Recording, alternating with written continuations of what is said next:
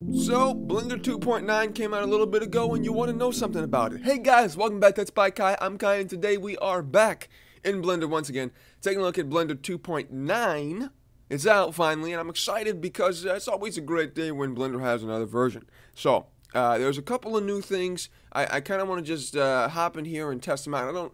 Of course, I didn't look at everything because I like being surprised when we go in here and do this first impressions or whatever, you know, quick look. One thing that I do know that I'm really excited about is that motion blur is now fixed, which is a big deal because it was messed up for like all of 2.8. So that's really cool. I'm gonna kind of go ahead and just make sure everything looks the same. I think everything looks the same, right? This is all looking. Something looks different here. Something looks different in this panel. Like I think things look bigger. Is that what it is? I'm not sure. This looks different, I believe. This was not all in a row. Ooh, we have little dots here. Ooh, okay. Those little colored dots were not there before. But usually there's a big graphical change, and I'm not seeing things. Oh yeah, the dots are all over the place. This is cool. So now we can see the vector and the the regular over here, which is really great. So that's really pretty cool, actually. Yeah, sweet. I like that. But yeah, everything looks pretty much the same, which is nice for you guys, so I don't have to completely reteach a GUI again, which is really nice. Yeah, everything looks pretty much the same, which is really nice. I enjoy that quite a bit. We got modeling and sculpting, everything is still the same. This looks pretty much the same. Looks like what they did in 2.9 is they just added a lot of really cool features that I'll have to look up and we'll have to go through together in another time. But for now, this looks pretty much the same. Like I said, we have these dots here. I know we have motion blur. Let's test the motion blur real quick because I know we have that. So let me just do something real quick. There, and maybe we'll put that there. No, grab it. There we go. And there we go. And move it over.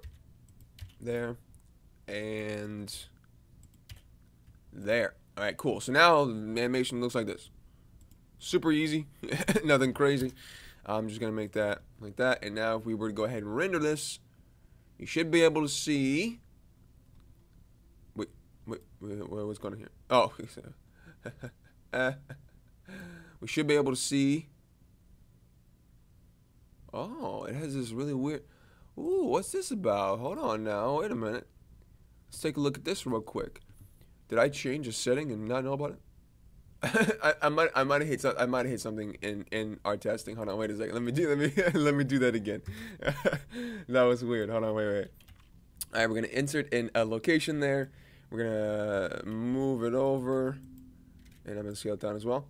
Let's try this again. That was weird. I don't know what that was. There we go. And in frame gonna be about maybe 8, and then we'll hit render. Oh, okay. So we are having something kind of weird here. Let's see. So now, ooh, is it because of the light? Let's see. If I grab this light, what's this light set on? 1000. This light's set on 1000. I highly doubt it's the light because it doesn't look like it's the light. Yeah, it looks like this is just. Oh, wait a minute. Is it? It's not the material. Alright, so I closed Blender and reopened it, and it's not doing it anymore? Okay, alright, cool. I love it. We're going to do it one more time just so I can test it. We're going to scale it down and move it over. Alright, okay. And then we're going to change my in-frame to about 9.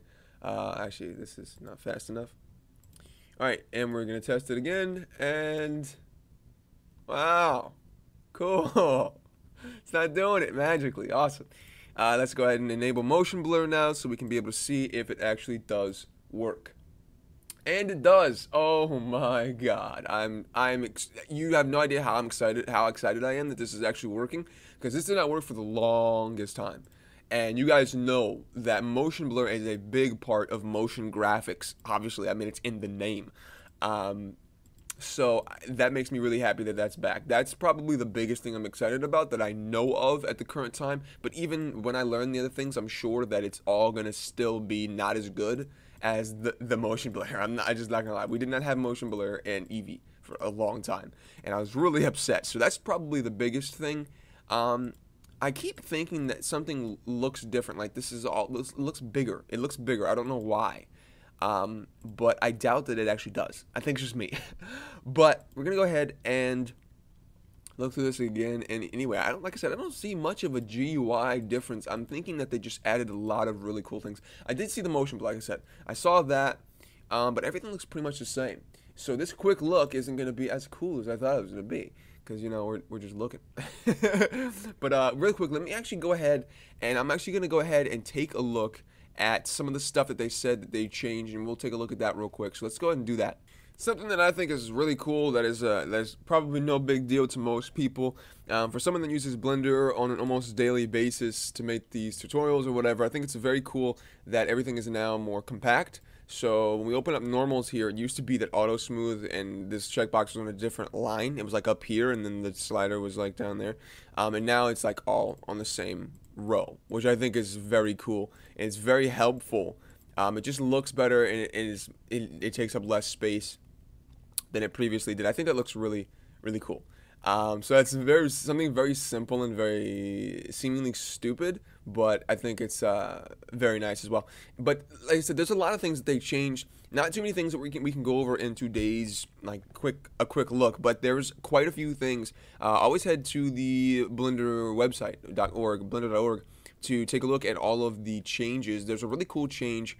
There's a lot of changes to a lot of different things, but there's some pose mode changes. There's some cloth physics changes. There's some ocean modifier changes, and there is quite a few extruding and moving and posing, not posing, modeling changes. So like if we go ahead and go into edit mode here, there's a lot of changes to things you can do with extrusions and things now, which is quite cool. But we'll get, like I said, we'll get into all that stuff in depth at a later date. I just like always doing these quick look videos, just to acknowledge the fact that there is another Blender version out. We will be doing tutorials on Blender 2.9, and I want you guys to go ahead and download it and test it out for yourself. I like when you guys go ahead and do things and be like, hey, check this out. This is something that I wanted to know, or something that I figured out. I will see you, ladies and gentlemen, in the next tutorial. But until then, bye-bye.